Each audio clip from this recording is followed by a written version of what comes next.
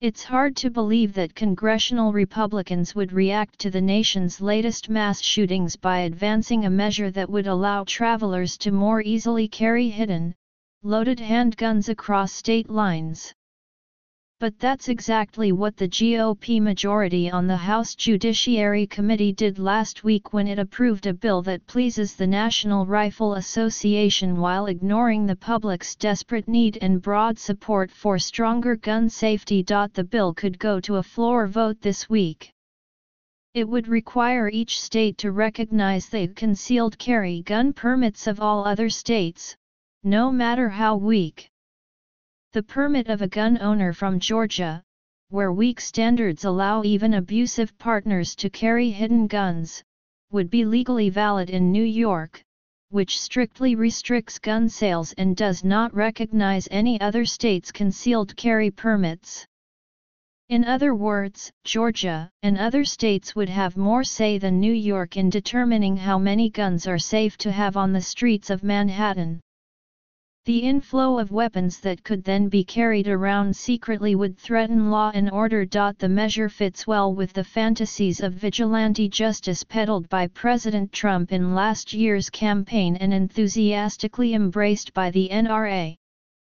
Mr. Trump, who once favored strong gun controls, reduced the mass shooting epidemic to a Marvel Comics scenario in which justice is done and deliverance achieved by heroic gunplay.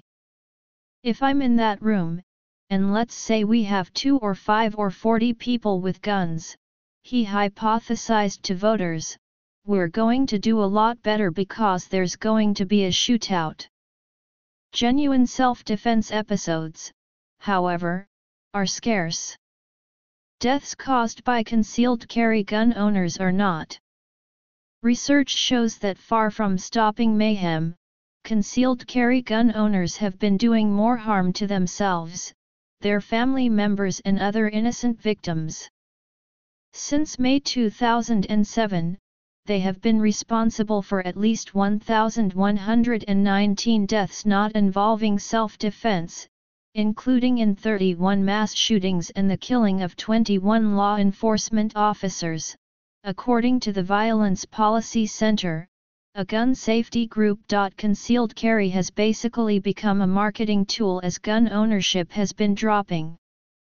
50% of American households had guns in the past, now it's little more than a third.